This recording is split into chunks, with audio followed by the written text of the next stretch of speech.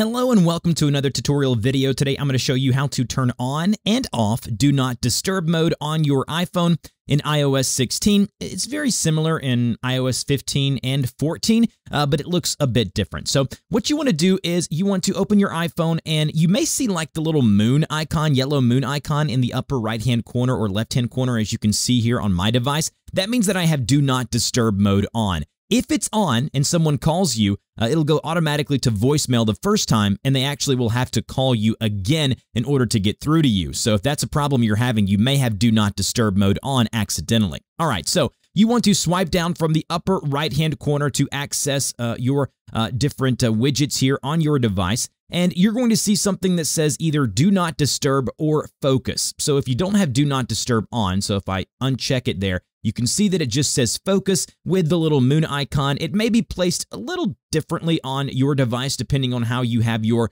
kind of settings on your phone. But if you want to, go ahead and tap into the focus mode there. And the first option you will see is Do Not Disturb. There's a bunch of different things you can add here under focus, but the one we are going to primarily focus on is the Do Not Disturb. So go ahead and tap into Do Not Disturb. That turns it on. If it's highlighted, it's on. And then if we tap the three little horizontal dots there next to Do Not Disturb, you can actually set it up for, you only want it to last for an hour. You only want it to last until the evening when you get off work. Or you can go and tap into settings and it will take you to the Do Not Disturb settings. You can actually allow notifications, say for your wife or kids for emergencies, or even specific apps that you may use for work by just tapping into people, adding people you want to kind of go through or get around the Do Not Disturb options or settings, and then go to apps, and you can actually add apps that you want to see notifications from. Like say if you want to see your notification from an upcoming Amazon shipment, you would tap into that on Amazon, go to Done,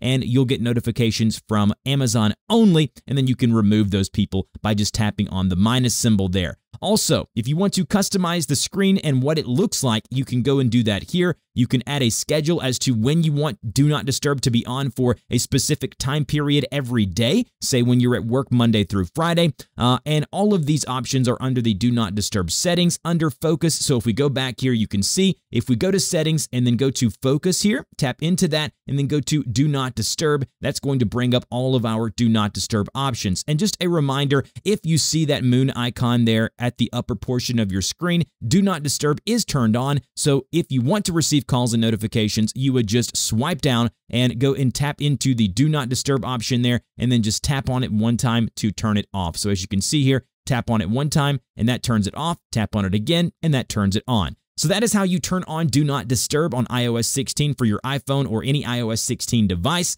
If you have any questions, please put those in the comments section below, and I will see you guys in the next video.